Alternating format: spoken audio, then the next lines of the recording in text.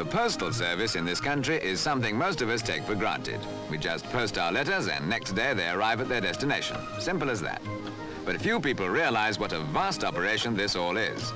28 million letters and packets have to be collected, sorted and delivered in one day. Helping in this constant race against time is a giant machine called ELSI, standing for Electronic Letter Sorting Indicator Equipment.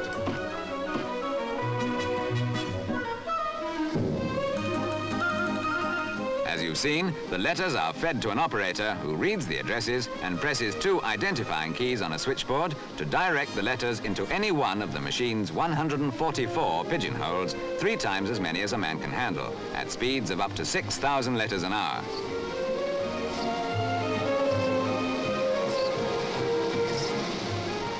However, despite the wonders of mechanization, one factor over which the GPO has no control is the human element, and that means us, the people who don't address their letters properly.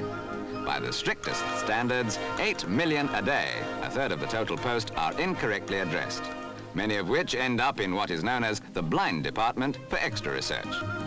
Experts on blind duty, such as this one at London's South East District Office, spend many weary hours poring through bulky reference books to trace addresses, besides using quite a few expert tricks of the trade like this.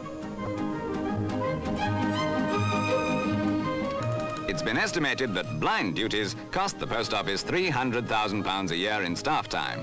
But quite often, even a magnifying glass proves of no use. Some people write their addresses like doctors' prescriptions.